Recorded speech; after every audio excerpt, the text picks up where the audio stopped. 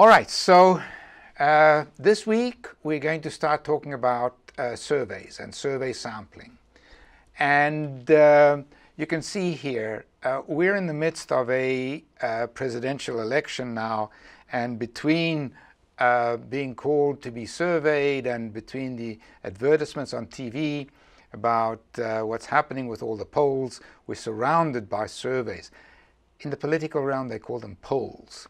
And that's what we're going to be looking at today. So, for example, if we look at the previous polls, here's what happened with the last polls taken before the 1996 election. This is the presidential election when President Clinton was running against Senator Dole and Perot was the third candidate. And you can see that, take a look at the bottom line, 96 million people voted in the actual election. So 96 million voted, and Clinton got 49.3% of the vote, Dole got 40.7% of the vote, and Perot got 10% of the vote. Now, here we have listed all these polls. Let's see, 1, 2, 3, 4, 5, 6, 7, 8.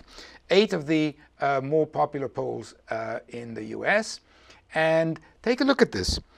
The final for Clinton was 49.3, and this one said 51, 51, 53, 49, 52, 44, 49. Pretty good. Pretty good. Similarly for Dole, pretty good. But the fascinating thing is this. Take a look at the Harris poll.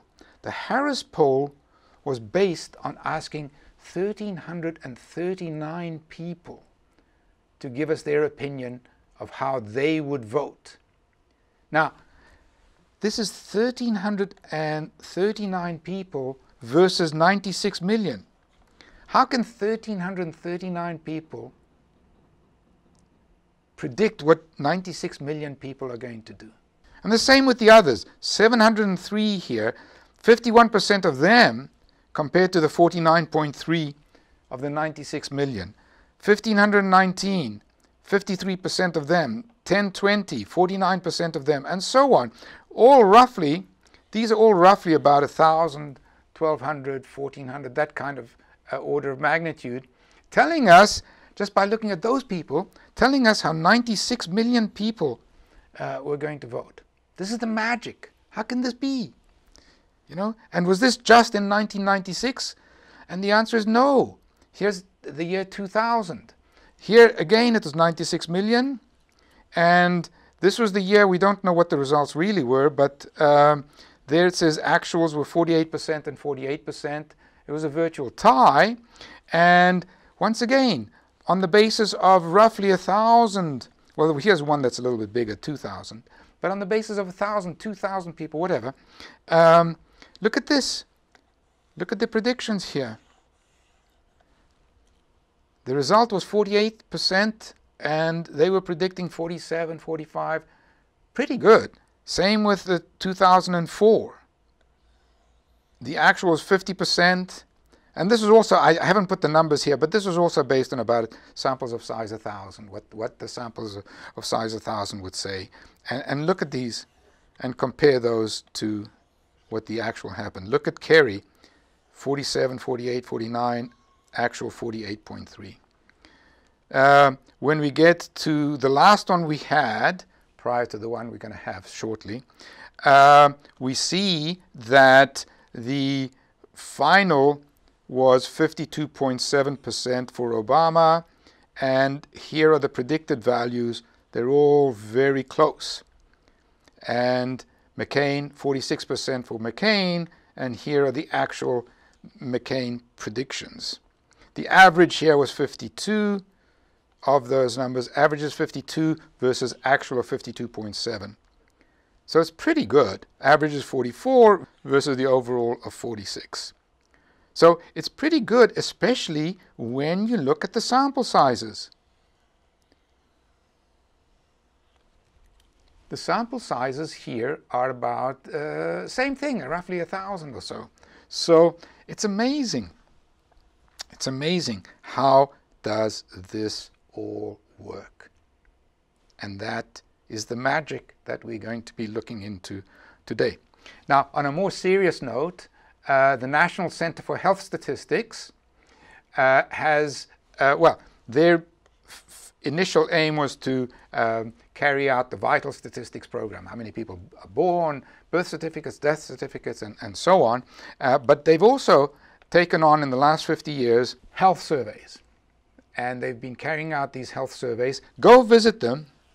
It's a wonderful, you see they are now part of the CDC, the Centers for Disease Control.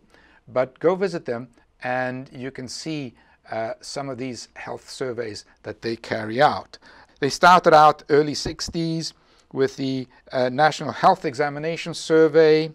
Then they carried that out again in the mid-60s and so on. And then they expanded that to the NHANES, so-called NHANES. And there's NHANES 1, 2, 3, and then there was the HHANES for Hispanics. They expanded to that, and so on and so forth. They got a whole bunch of surveys. So it's a very important tool in health area to look at surveys. Another very important source of surveys, and this is much more global. This is from USAID. Go visit them, and there's the. It's funded by USAID. Go visit them and you can take a look at the demographic and health surveys, the DHS. Lauren will be talking about this a little bit in this week, and she'll give you a little bit more depth about these. But the point is that these are a very important component of the information we have on the health of the world. With these, there are two issues. I mean, it's nice to do a survey, but why should we believe it? And the two issues that we are concerned with today are accuracy and precision. How accurate is your survey and how precise is it? So accuracy is a measure of how close to reality the measure represents. So another way of looking at that is the negative of it, and that is the bias. So for example, if we only survey men, then it's not really telling us about the population, it's telling us about half the population. Okay, so it's biased in that respect. Okay, now does the bias matter? Maybe it does, maybe it doesn't, but that depends on the context. But that's what we mean by accuracy. So is everybody properly represented in the survey? That depends that will govern the bias, for example. The precision is how confident are we in the reproducibility of the results. And here depends very much on the population we're looking at. How variable is this population? If everybody in the population is equal to each other, then we need a sample of size 1, and it's very precise. Okay, so the precision depends upon the variability. And this is what we've been sort of working on throughout the course up to now, is worrying about variability. Saying we can do much better when the standard deviation is smaller, or the standard error is smaller. Remember, we said the bigger your sample, the smaller your standard error. This is the same argument here as that. Okay, so accuracy and precision. Now, precision is a function of the sample size and the way that sample was selected. This is important too. We'll see that in a minute because when we look at some of these designs that go along with these surveys. So some designs actually yield more precision than others. And I'll expand on that as we go along. So, remember this slide? We said we have a population, and from that population we're going to take a sample, and then on the basis of that sample we're going to make inference about the population. So this is the way we introduced inference. And let's return to that, because that's exactly what we're doing today. We are going to be looking at the sample. Up to now, we said, oh, we've just got a simple random sample. But let's look at the sample a little bit more closely, and that's what we're going to do today. Now, What we say we wanted from the sample, we said that the sample must be representative. That's an idealization. We never know whether it's representative or not. Okay, so what we resort to is a random sample. Okay, we go back to thinking about a random sample. What property about randomness are we going to be using? So far, we've been using this assumption that basically we haven't said anything about the population. We've said the population is infinite and we're going to take a simple random sample from that population. So, for example, getting a little bit of notation, if we're going to take a sample of size little n from a population of size cap n that has mean mu and standard deviation sigma. So now, I haven't mentioned this cap n before. We've never mentioned this cap n. If at any time we said it, we probably said, oh, it's infinite. I mean, that's the infinite population model that we've been working with. All right? But let's look at this. Does it make any difference? Does this population size make any difference? If it's small, yes, it can. Right? What's important is this sampling fraction. So if we're going to take a sample of size little n from a population that's big N, and we take a simple random sample, what do we mean by simple random sample? We now have the notation to tell us what we mean by simple random sample. It means that every person in the population has the same probability of being in the sample, and that's the probability. So if we're going to sample 10, well, let's say we're going to sample 100 and our population is 1,000, then F is equal to 100 over 1,000, that's 1 over 10. So everybody's got a chance of 1/10 of being in the sample. Now, we're going to be talking a little bit more about this later when we start talking about sample weights, because this might not be true everywhere.